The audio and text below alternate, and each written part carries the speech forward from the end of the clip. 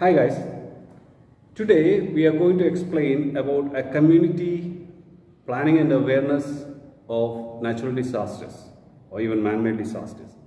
When we think about disasters, disaster preparedness, the first thing come to my mind is alternative communication system. See, I had been in different disasters, and one thing which I realized was that communication is the biggest hindrance there. During the earthquake, all the phone lines were dead. So there is no way you can communicate and say, I'm safe or I'm not safe. Only radio controlled apparatus worked. No satellite connections, no landlines, no telephone networks, everything was gone. Everything was blacked out. Only wireless communication systems were working.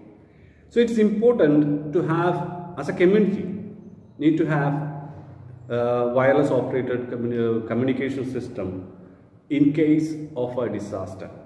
If not, you'll have to get assistance of policemen or somebody of that cadre who has got a radio controlled communicative device. Communication setup will be down and you have to be prepared for it, and it can be down for a couple of days easy. So alternative communication system has to be arranged in local areas by the authorities. That is one of the preparedness for any disasters, potential disasters in a community level. I'm not saying about individual level, it's a community level. In individual level, you need to have a radio operated with battery or whatever in case of disasters, so that you can get updated news. Nothing else will work. So ham radios, satellite communication systems. I'm not saying about mobile communication system. There is satellite phones which will work. Ham radios will work. Also wireless generally works unless there is no complete power outage. So this is a communication problem you may face in disasters. Next thing come to my mind about disasters is the building practices. See, constructions has to be in accordance with the potential disaster plan. Each area will have a plan for disaster possibility. Say some can be earthquake prone areas, some can be tsunami prone areas, some can be hurricane prone areas, some can be flood prone area. In every case, there is a system of construction of buildings.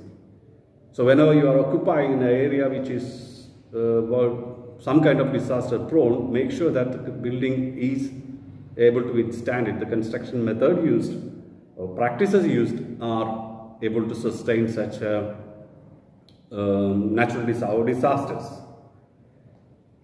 Then the government authorities or local authorities have to share the responsibility about how to manage a disaster, and they have to come up with a plan, disaster management plan.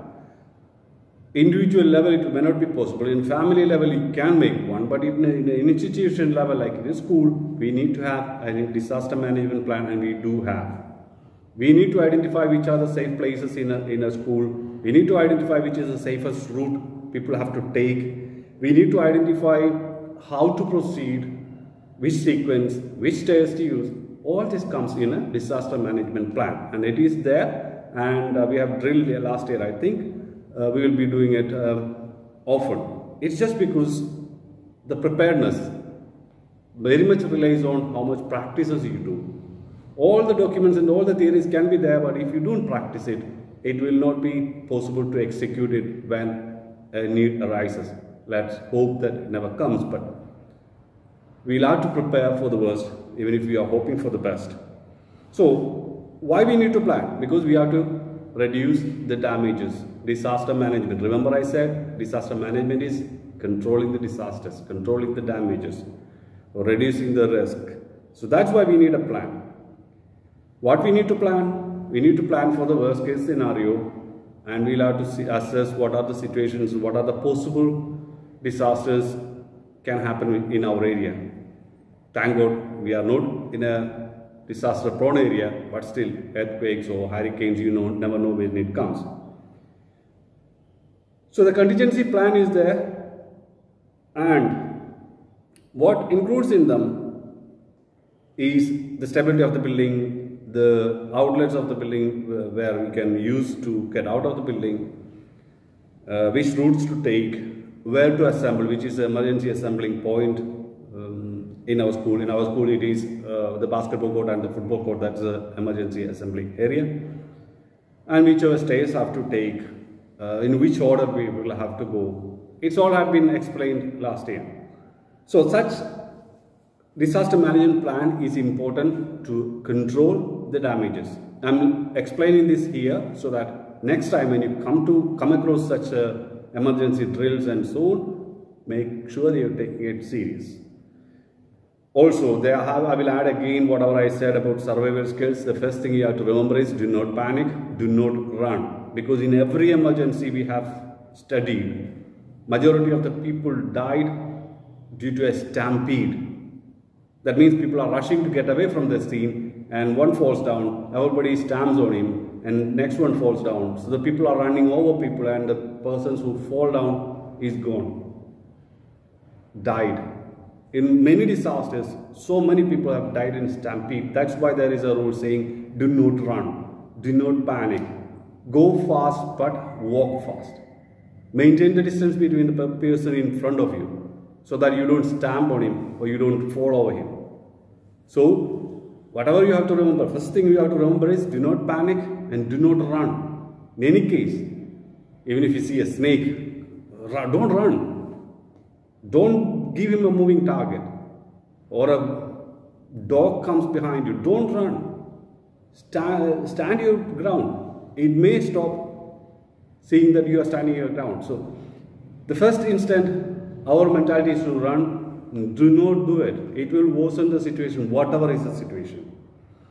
So, whenever there is an emergency, let it be small, let it be big. The theory is the same. Do not panic, assess the situation, check out for the immediate threat, avoid it, and avoid further damages.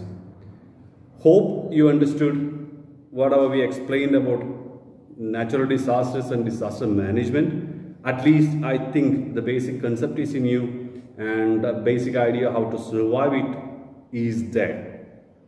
Hope this class was informative and assisting in such cases. I hope not to find you any time in any kind of disasters, but awareness is always good.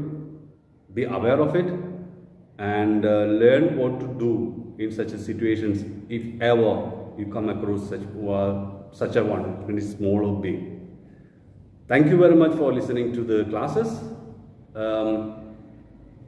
I really enjoyed it and I hope you did the same as well. Thank you once again.